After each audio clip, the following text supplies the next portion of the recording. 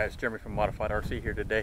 Today we're going to take a quick look at the Surveilzone 600 TVL board camera and also their new TS5828 video transmitter. It's a 600 milliwatt transmitter, 32 channels, ultra small, perfect for the mini quads. I've got them set up out here today, just kind of on a tripod, nothing special. I've got the board camera pointed down the road and the video transmitter just kind of taped up here on one of my air blades. So we've got a couple batteries down here just giving it a run. And just to, I've actually had to sitting up here running here for a second just to give you an idea of the temperatures that it runs at.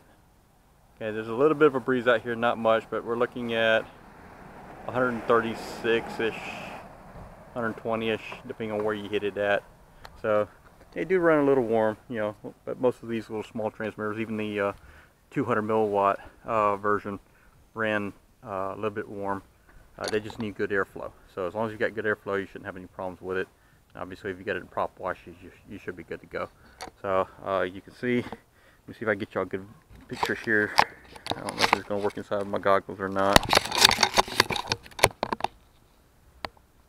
Yeah, I think there's too much glare right here, but very good picture, very clear picture. I couldn't get my monitor to work, so unfortunately I can't give you all a picture of what actually is on the monitor. I'll have to work on that and see what the problem is. But we're going to do a little short distance test here. I'm going to walk down to the end of the cul-de-sac down there.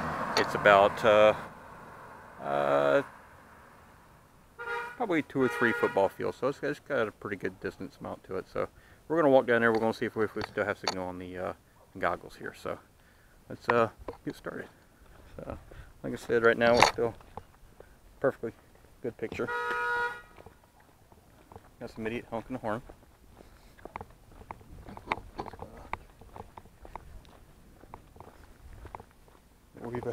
Actually, what I've got is, I don't know if you can see down where the stop sign's at. I don't know if you can still see it or not, but that's kind of where the transmitter's at, past there.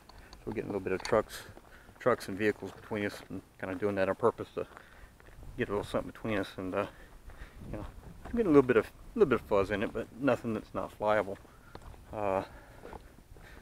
Wish I could have my monitor here so I could show y'all what I'm seeing in the goggles. We may have to redo this, especially after the people down there. Okay, now I've just ducked behind all these houses, you know, down the road here, so we got a bunch of cars in between us, lots of houses in between us, and I'm getting breakup, but still nothing that can't be flown with. Let me see if I can get this in here where y'all can see this here. Okay, there we go. As you can see, I mean, I'm getting breakup, but there is, you know, a signal. It's flyable, and that's with lots of houses between us and cars and all that good stuff down in there.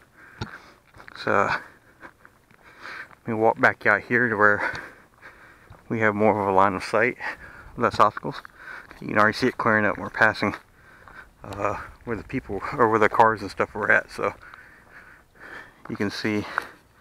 Okay, now I'm in direct line of sight with the transmitter and antenna down there, and we have almost perfect signal. So, and that's, you know, this is what it looks like from where I'm at.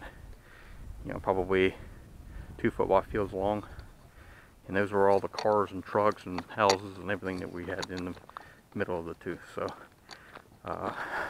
give me just a second to walk back down there. We'll throw the digital thermometer back out there and see what we read on that video transmitter, and see if it's heated up any, and see if it's at an acceptable level.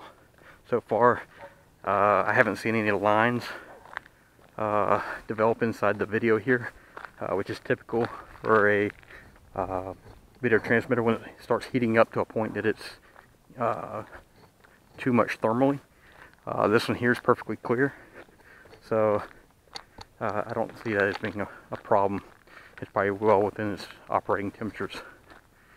So let's get on down here. I'll fast forward or cut through this. So okay, as we get back up here, you can see my rig here. This is what we're working with here. And let me put these goggles down and we'll shoot it with a digital thermometer here and see what we're looking at temperature wise.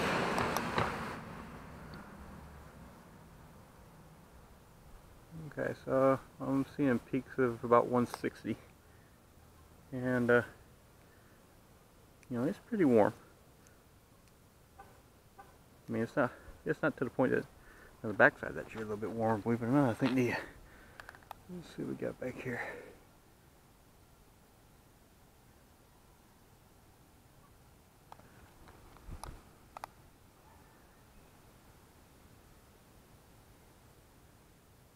I just put a hot spot right there. Okay, there we go. That's where I was feeling at then. Not too bad. Mid 130s in the back. It looks like we're peaking up to about 160 up front. Like I said, it's not too bad. There's a little bit of breeze out here, but obviously if we had prop wash, it wouldn't be as hot as it is now. So anyway, so there you go. I'll see how this looks in the camera, and if it looks good, I'll post up the video instead of trying to fix the monitor. But so far, camera looks very good. It actually looks better than the 600 TVL I have on my camera, or on my mini quad now. And that mini video transmitter, it's the same size as the TS5823, which is a 200 milliwatt, but this one puts out 600 milliwatts, so a little bit more penetrating power. So most likely this one will be going on my quad and replacing the one that I currently have on there. So anyway, this is Jeremy from Modified RC. Build it, fly it, modify it. We'll see you next time.